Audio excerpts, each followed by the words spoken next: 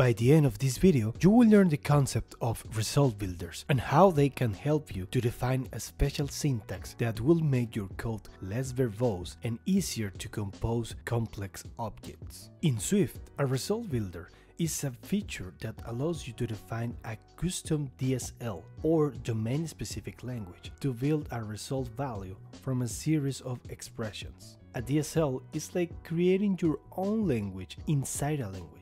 The best example to describe a DSL in Swift is SwiftUI. SwiftUI uses its own result builder called ViewBuilder to construct views from a more concise and readable syntax, making composition really easy. Without ViewBuilder, SwiftUI will look like this. Essentially, the view will look identical, but definitely the code will be more verbose and tedious to maintain. Now that you know the main purpose of Result Builder, let's build our own. For this demo, we are going to create a very simple HTML page using Swift. In order to display the page, we will use a web view from WebKit wrapped in a UI view representable. The goal will be providing a string with HTML code to render it in the screen. Let's start with something pretty simple, like displaying a heading, a paragraph, and a table with a few static rows. This will be the code to display that. We're also adding a title and a metadata to render the page in full screen according to the device width.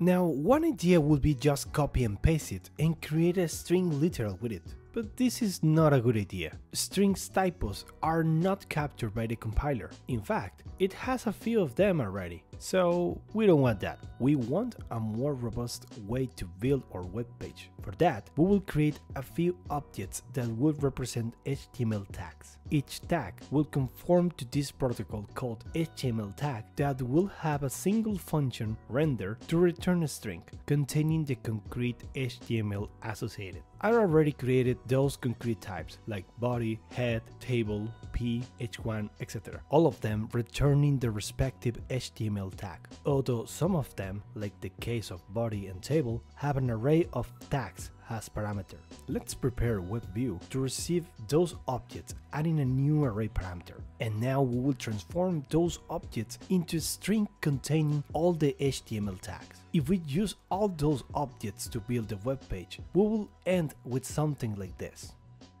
This is definitely better than using string literals, but it's still far away from being a usable web page, and the syntax is really weird already. The main problem here is that this is regular Swift code. The compiler is not capable to understand that this is something to build an HTML page. For that reason, we will have to carry over with all the Swift syntax, like array format separating the elements between commas. But this is just the beginning. What will happen if we want to use conditionals to hide or show an element? Well, we can use a statement inside this web view. We will have to either use ternary conditional expressions or moving this out of the web view to use a more complex operation. Notice how we are using an empty heading here because we can't use optionals. In order to use them, we will have to refactor body initializer to accept optionals, but that will trigger a lot of more issues and the pain of unwrapping operations. Now, what if we want to use loops to build the table dynamically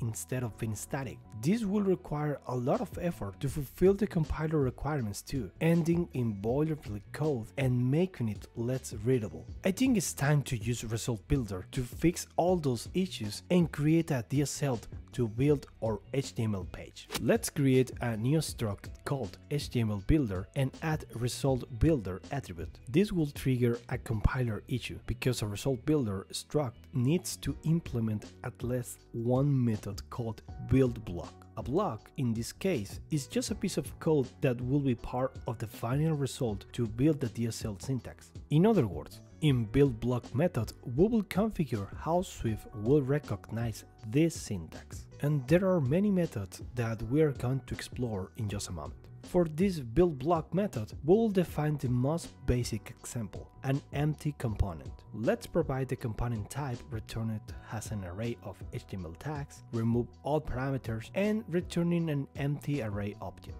Now let's go to head and body and modify the init to receive a content closure and add the new HTML builder we just created. Adding HTML builder here, we are telling Swift that this is not a regular closure, but a result builder, and it will verify the rules described there at compile time. Let's remove the previous code from WebView and add HTML builder to its initializer too.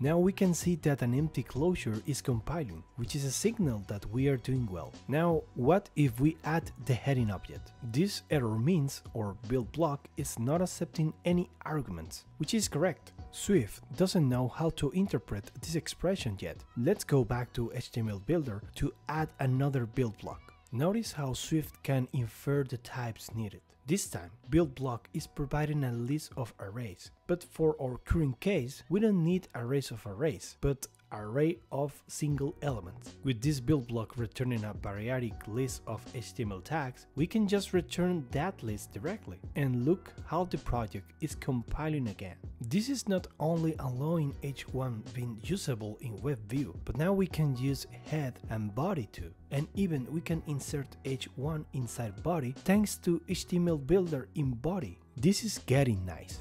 Now we can also bring title and meta to head object, and even paragraph is working as expected. Now let's bring the table. To do that, let's add HTML builder to its initializer.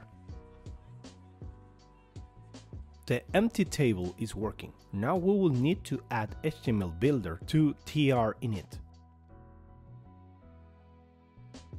Now that tr is ready, we can start filling out our table. Look how we got what we had at the beginning of the video, but now the syntax is more readable and according to the HTML structure we can normally see in web pages. But wait, there is more. What if we want to build a table dynamically? With result builders, this is really easy to do. To demonstrate this, I will use this table from PokemonDB.net that shows a table with the move pool that a Pokemon can learn. Let's use this one from Flareon, one of my favorite Pokemons. I have stored all that info in this sample object already. Now, in order to display sample list in this table, we will have to create a loop to iterate over each row. However, this is not allowed by our result builder yet. If we want to use loops in a result builder, let's override build array method in HTML builder. Build array will provide a list of arrays. The outer list represents the loop on all its iterations, and the inner array contains the block to be displayed, like all TD objects. For our case, we simply need to flat the outer arrays and return them.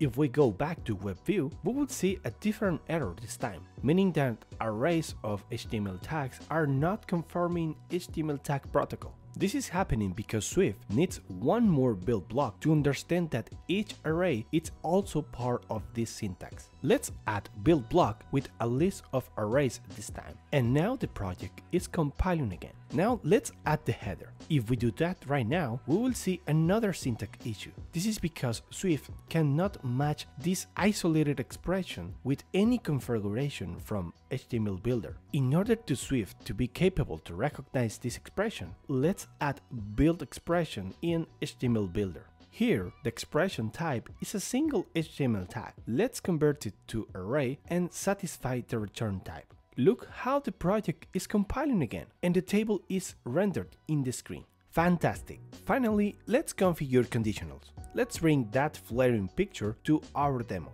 I've created a new HTML tag to display images in the screen. This EMG will support two attributes, alt and style. If we want to add it to our web view, we will need to provide the URL. But since this URL might fail, let's use a conditional to verify the URL is valid. But now we got another issue. This control flow is not supported yet. Let's fix that using build optional. Here we need to define what we're going to do in case the component is nil. For our case, let's return an empty array, otherwise let's return the default component.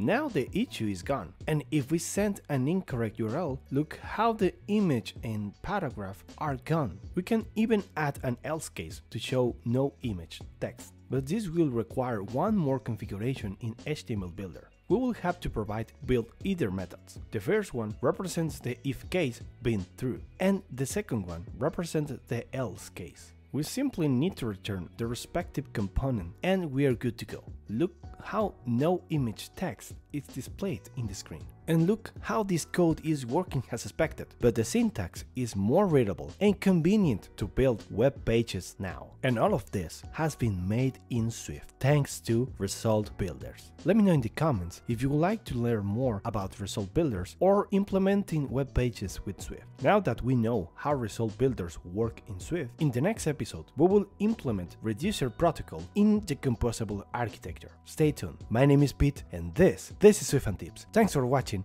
and have a great day.